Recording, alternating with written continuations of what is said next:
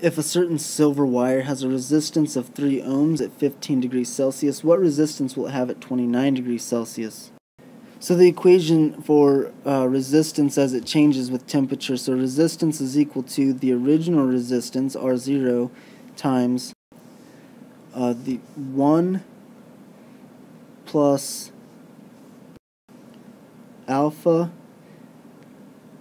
T minus T0.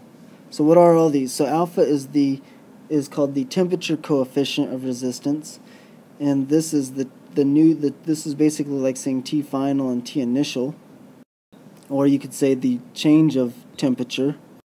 And now the next thing you're probably wondering, oh, do I do temperature in Kelvin or do I do it in Celsius? The answer to that is it doesn't matter, because even though Kelvin and Celsius are different, the change of Kelvin is always equal to the change of Celsius. So for example, if I have something at 0, let's say I have something at 273 Kelvin and it goes to 283, that's a change. The change is equal to 10. That same thing in units of Celsius would be 0 to 10 degrees, which is a change of 10.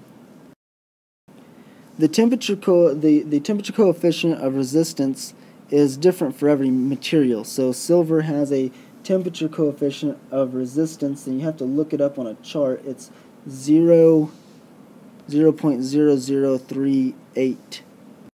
So if you plug everything in right, you should just get an answer of the new resistance is 3.1596.